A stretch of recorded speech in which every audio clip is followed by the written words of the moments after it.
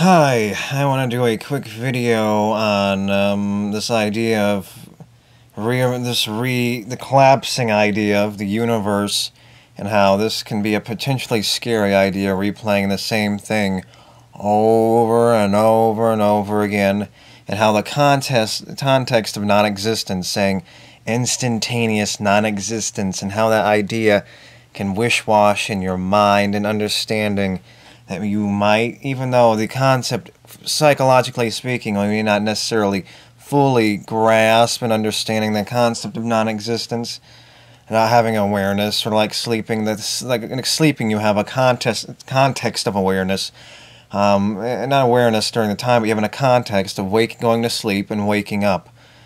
Obviously, just because you woke up this time doesn't mean that you're going to wake up again.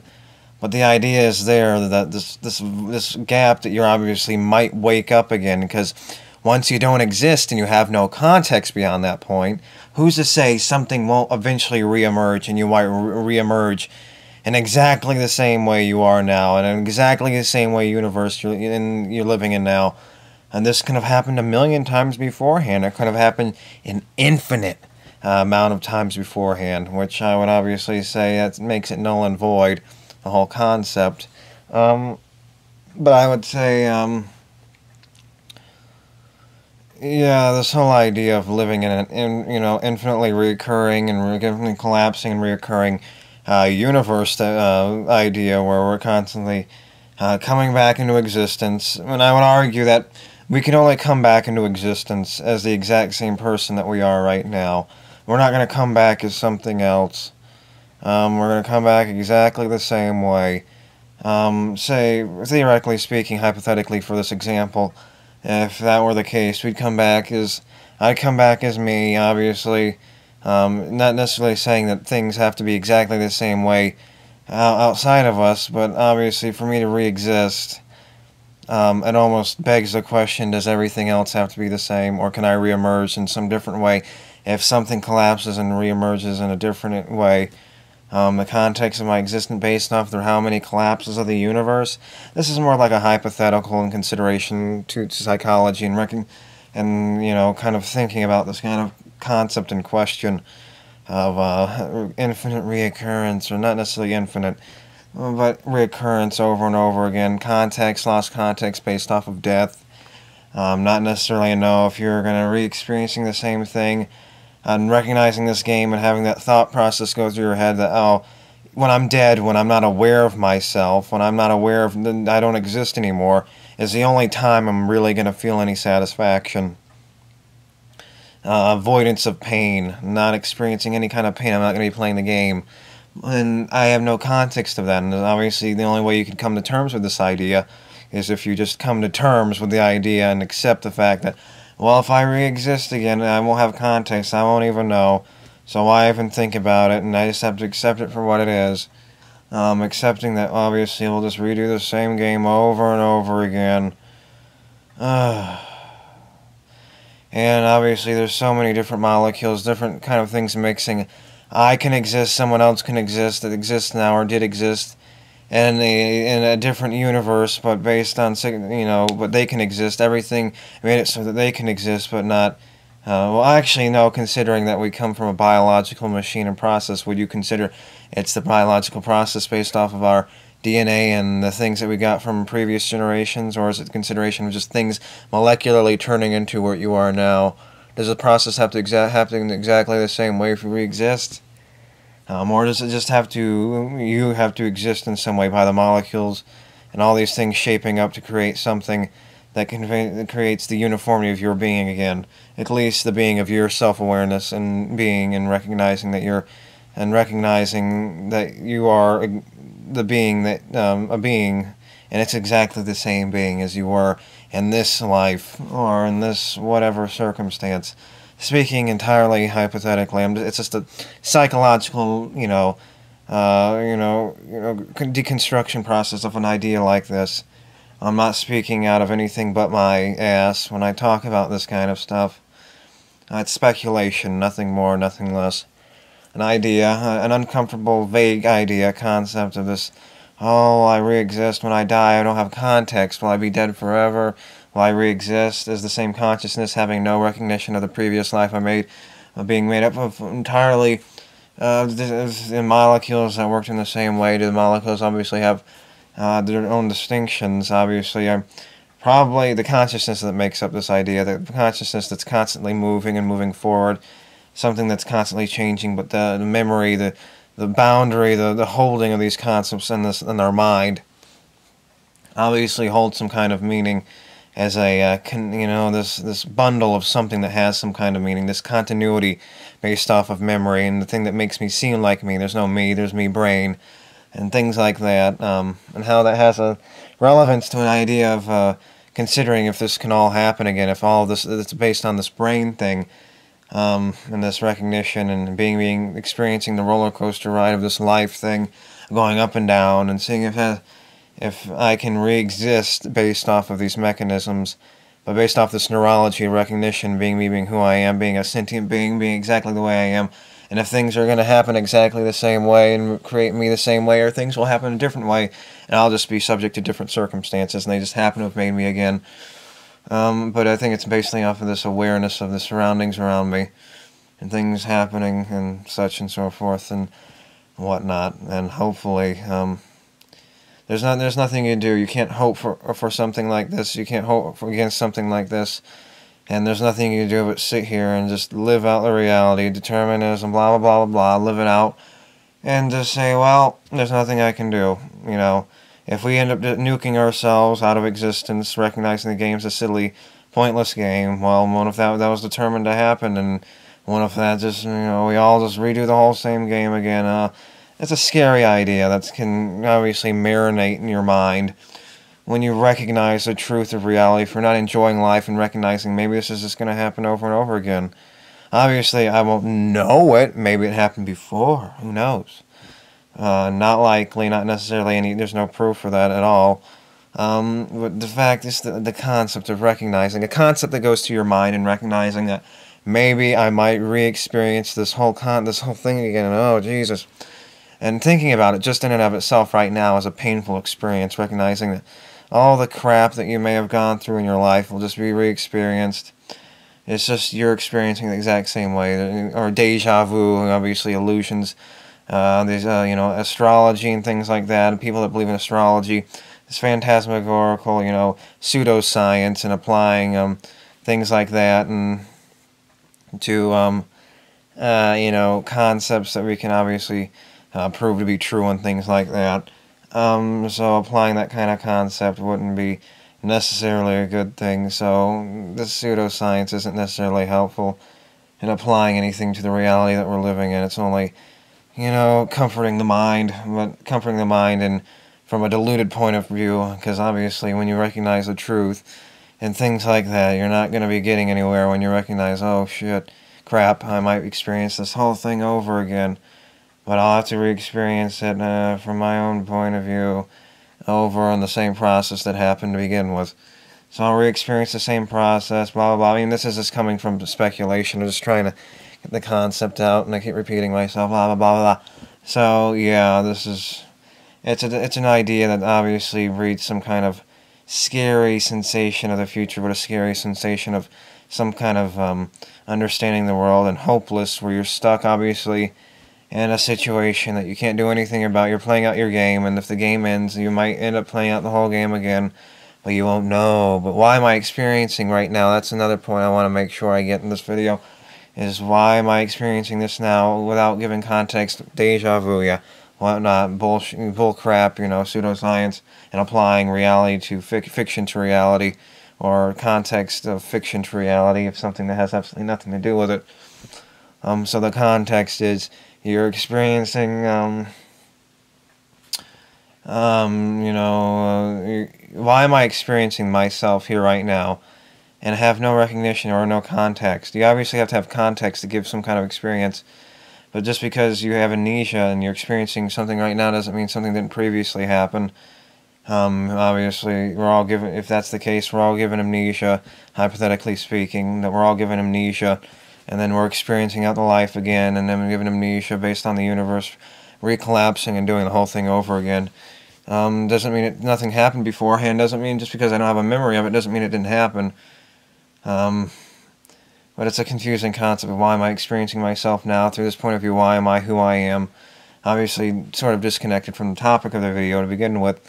But we're obviously we're experiencing something for a point of view based on no other context but the point of view that we were given in our life, even the vague point of view that we have, say growing up, being, an infant, and you still recognize that's you. There's some kind of concept, or there's context. There's something around you that gives context, and even if it's not you, there's something around you. If everyone had amnesia, that would obviously destroy the context, but that's not reasonable to bring into this kind of equation. It might be, but I don't know necessarily. Sort of getting lost in thought in the process of thinking about this. So yeah, why are we who we are? Why there has to be some context to give us. And when you die, there's no context, and it almost seems instantaneously. Who's to say you're not going to just exist again and wake up? And that's where you apply this whole concept of, applying. And like empathy doesn't do anything. It's just a concept. Like sitting there not doing anything about it, and acknowledging it doesn't do anything. But recognizing, the truth. And where was I going? So yeah, the context. You need context, and without this context, what you need some kind of context to give you some kind of acknowledgement of the things that are going on around you. I lost the point I was going to make originally. I changed the subject. So yes, we need. Why are we who we are? Who's to say it's not going to happen again? It's just a hypothetical concept to bring up in consideration, at least from our point of view, and why it seems like a very unfortunate state of mind to take, because it's obviously something we can't necessarily, from our point of view, recognize, especially, considering it might have happened. Just because you can't remember it doesn't mean it didn't happen. But obviously, considering looking into the, the real science behind it, obviously can make a proof that maybe, proof more one way or the other. So I would say that obviously you have to take that in consideration. That is based off of our own point of view. So considering that, I would say that obviously that it's something inconclusive, but it's not likely. There's no proof, but that doesn't mean it's not possible. And just because we forget or we take the amnesia pill doesn't mean something didn't happen. Obviously, since we don't have context, doesn't mean it didn't happen to begin with. So obviously there's context around us, though. There's continuity around us, and it's about the continuity around us as opposed to the context from our point of view, as opposed to the idea that's not has some kind of continuity, which would be some other universe recollapsing, doing the same thing over and over again, and especially in the same way, proving that as well. So hypothetically speaking, whatever. It's a scary thought, it's a scary concept, and recognizing the truth of the game that we're playing, especially, and recognizing the only time you're going to know when there's no that you're comfortable, that there's no is when there's no context to your existence, or like you're comfortable, you go to sleep, you're comfortable, but it's just over in an instant, unfortunately. And even when you're dreaming, it's kind of a very fleeting thing, and it's over before you know it. And you're right back up to getting up and doing the same old crap, and recognizing the same old crap. You're stuck in a cycle, a loop. And the idea of, even thinking about it happening over and over again, not even infinite, but just the process of thinking one at a time over and over again gives you the concept of some sort of scary recognition, or possibly realization. It's not really realization, but realization, at least thinking about the idea that can be a possibility, or something like that. And it's a scary idea that there's nothing you do about it when you have no context. Is when you're the most comfortable, you're at the zero, and it happens over, and it's instantaneous, and you have no awareness. So there's no you, or there's no you to experience it, or you're not aware of it. Unfortunately, all you can do is, hopefully, for this idea, is hope to have the best life possible. You had a crappy life, considering that. It's like, oh, we'll have to replay the same thing over and over again. Will it be the same me? Will I be just as aware? Will I be the awareness? Obviously, applying that awareness to some other thing, being the same thing as you, in another universe that happens after this, or at the same time, whatever, that's happening. And saying, obviously, am I going to be the one aware of all this stuff happening, or is it going to be something else that's going to be aware of the same thing happening?